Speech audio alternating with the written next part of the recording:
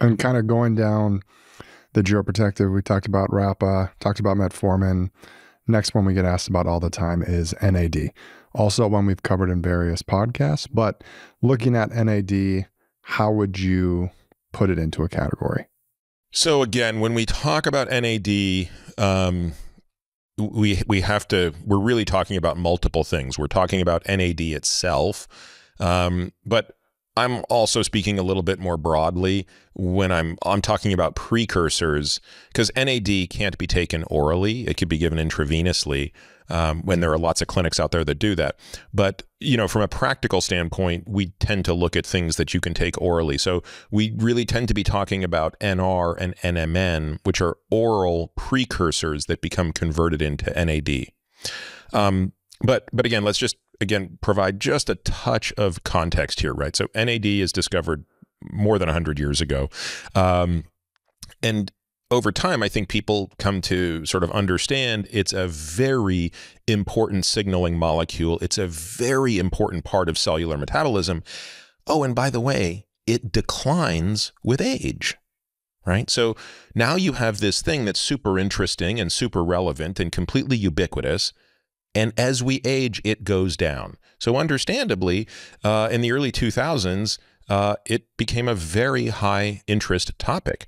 It further became of interest when it became linked to something called sirtuins, which I'm going to talk about in a minute. So basically, sirtuins are proteins that require NAD to deacetylase lysine residues.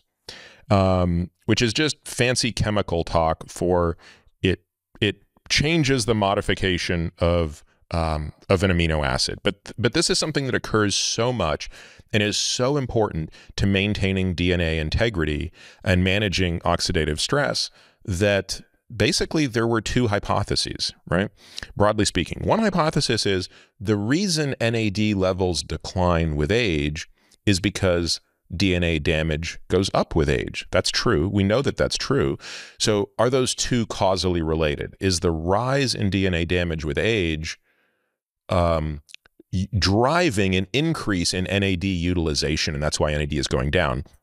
Or are these uncoupled?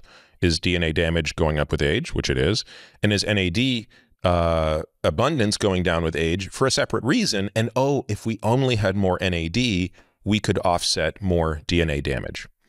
I think it's safe to say we don't yet know the answer to that, but nevertheless, I think a cottage industry around NAD has come up, which says, look, we know the answer to this, or at least we're going to postulate that the answer is, of course, NAD is going down with age, and whether or not that's causal or not, giving more NAD is going to be a better thing.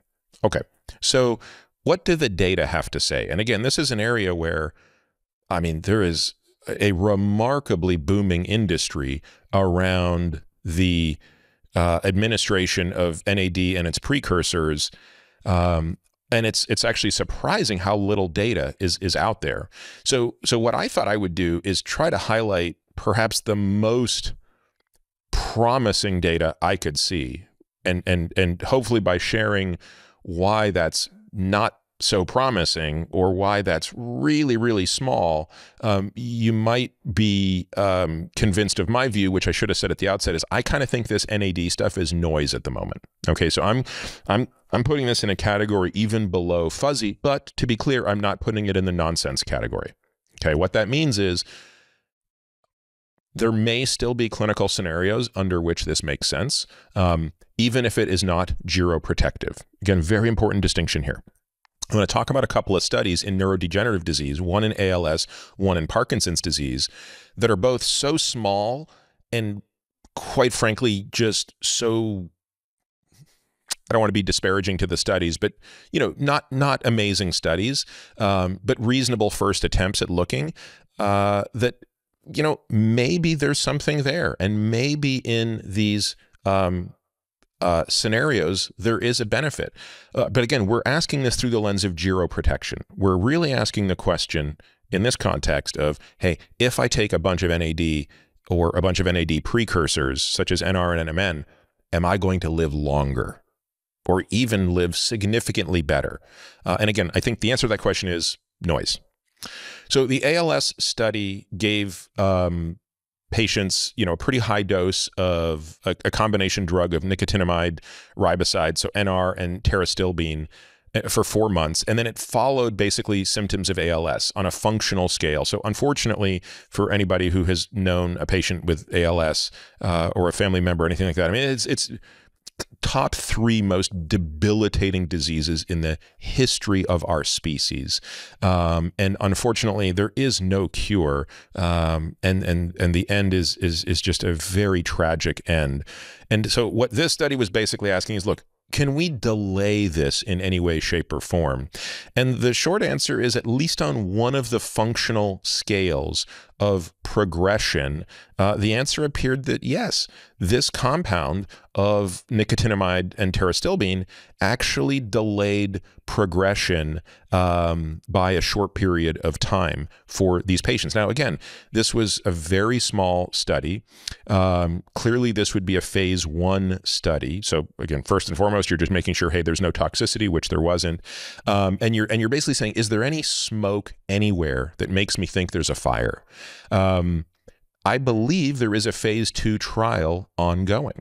And my hope is that the phase 2 trial is significantly larger, has robust inputs, and therefore can shed light on this question. Because let's be clear, if there is a compound out there that can keep a patient off a ventilator longer when they have ALS, or can prevent, secretion issues longer or respiratory distress longer, by all means, like, that's a very important thing to know. The other study I would reference is also a very small study that was done in 20 patients, 10 of whom had, or 20 patients with Parkinson's disease. 10 were put on nicotinamide riboside, 10 on a placebo for 4 weeks. And it saw some change in one of the movement disorder rating scales that's used to subjectively quantify movement in patients with PD.